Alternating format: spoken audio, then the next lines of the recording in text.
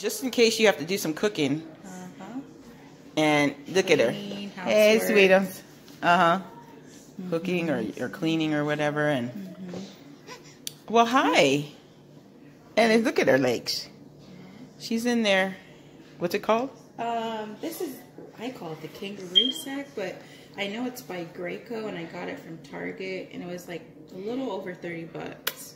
But it's worth it. This one was a little bit more pricey. They have more expensive ones, but this one is really comfortable. Made good.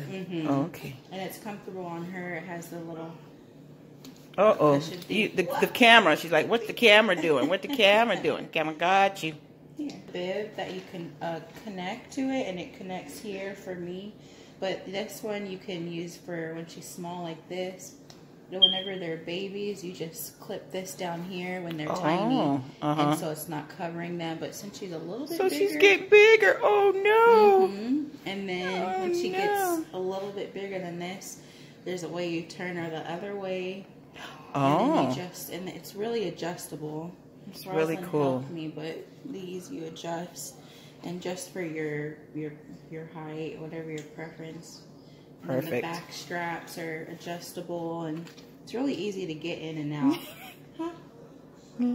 It looks comfortable. Yeah, you look nice and cozy. Are you enjoying yourself? She always puts one hand down and one hand up. I don't know what she's doing. How cute. Okay, that's gonna be perfect. So try and get it, guys. If you have a baby that you have to do some stuff, and she don't want to be put down because she's too cute. Because she's too cute and scrumptious. Gotta keep her.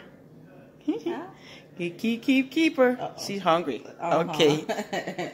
You be fed in there? And then do whatever you're doing. She's right here at arm level. And then you're going to be holding that bottle soon.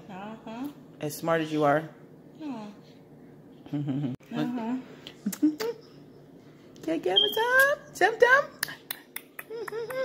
Thank you. Thank you. Thank you. Thank you. You sure?